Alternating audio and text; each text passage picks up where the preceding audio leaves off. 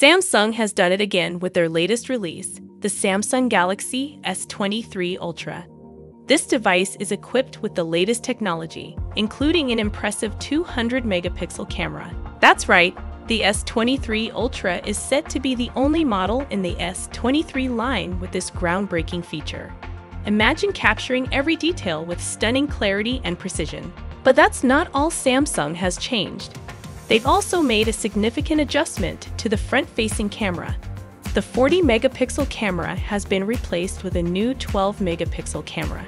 With the Snapdragon processor, we expected the device to have an entire 5G Qualcomm RF design, but things turned out a bit differently.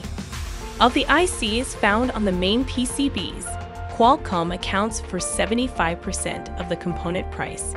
But that doesn't mean they won all of the RF spots. While Qualcomm still dominates the component landscape for the Galaxy S23 Ultra, Qorvo's wins are a significant achievement, highlighting their growing influence in the RF market.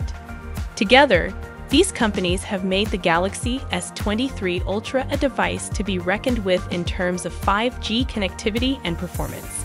We've covered a lot of ground on the Samsung S23, but there is always more to learn and explore.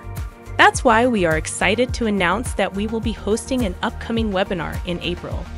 This webinar will dive deeper into the topics we've discussed today and will feature more insights from our image sensor group and market analysts.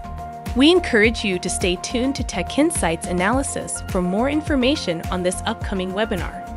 Our platform has all the latest analysis you are looking for, so you can make informed business decisions faster and with greater confidence. Thank you for watching, and we look forward to continuing this conversation with you in April. See you there.